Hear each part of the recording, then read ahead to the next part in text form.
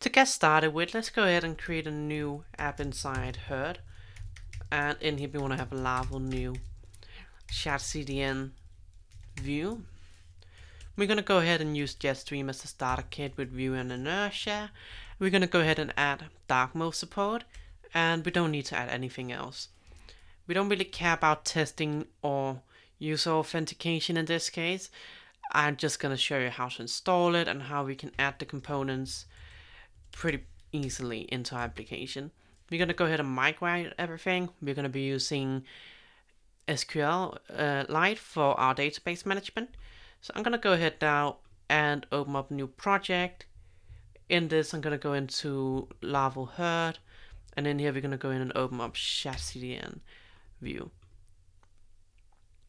So while this is going up and setting up, let's go ahead now and take a look at our application. I, for now, just want to do npm run dev. Once this has gone ahead and done, we're going to just migrate everything again. So while that's running, I'm going to go ahead now and head into shadcnvue.com.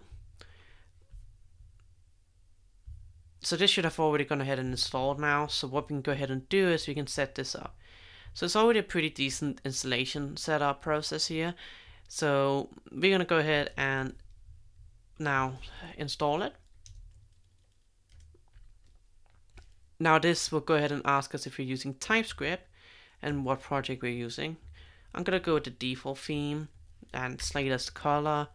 I'm going to go ahead and just add tsconfig. And we're going to just leave the components like that. We're going to have this inside components with a capital C just for that to be there. And we wanted to make sure we don't have TypeScript set up. So let's go ahead and redo this.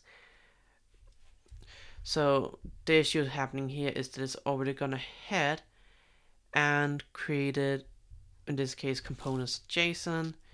So we need to go ahead and delete it.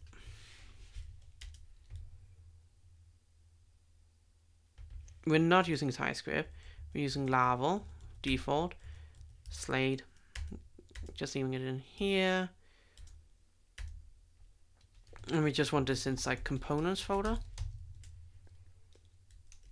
And we want to proceed. So now that should go ahead and essentially install the dependencies, and that's it. So what you will see now inside our resources folder, and here we have JS components.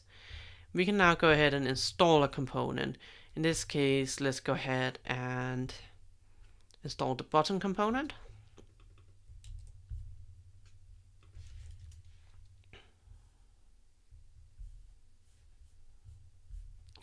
And then let's head into our Shadcn Vue.test.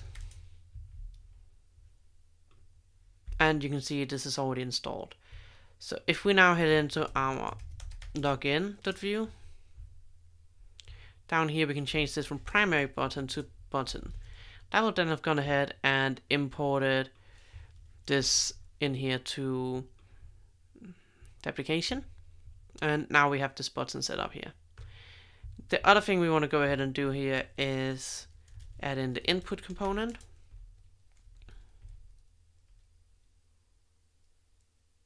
And label. And then we want to go ahead and change this to be input and label. And in this case, we don't have a value for this component. We instead pass it in to the slot. The same goes here. I'm not going to go ahead and show you as well how we can add everything in.